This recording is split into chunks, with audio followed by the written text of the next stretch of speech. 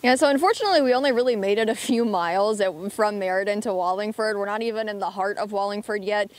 Things are pretty slow moving for us, to say the least, really this morning. But the flakes are a lot smaller. They're coming down just as hard. You can see that the roads still kind of look the same. Everything really looks the same here in this area. I dare to say this is probably what a lot of Connecticut looks like right now, kind of from what we've seen, text and pictures and things all over social media. The roads are not great. What's on the roads right now is snow packed, and it's making it kind of hard to stop. So especially at these stoplights or the stop signs, whatever it may be this morning that you're hitting, that's kind of an issue at this point. So the plows are coming out, but they're not able to do much, just in the fact that it keeps snowing, and it's snowing quickly. So that accumulation is just really not working in our favor today, especially as we get closer and closer to New Haven.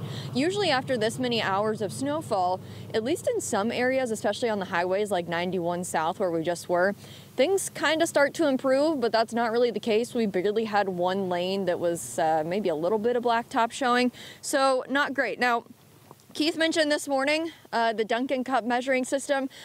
Typically, I get a nice coffee because, you know, I'm trying to be a New Englander. Today, I'm a bit of a poser and a fraud. I really wanted a hot coffee. So we have our Dunkin measuring system. It is just a little small baby here, but we've got about one whole hot Dunkin cup, a small one of snow here in Wallingford. Not a lot, but it is still coming down. I'd say that's 3 or 4 inches, which is pretty good for just a few hours at this point. I will keep my measuring device. I think we're going to surpass the height of it soon, but I will keep using it throughout the morning since Keith did bring it up. We want to make sure that we get that accumulation count for you. But for now, we'll keep an eye on the roads, keep making it out down to New Haven, and see what we can find. Live in Wallingford, Brooke Griffin, Fox 61, Connecticut's news station.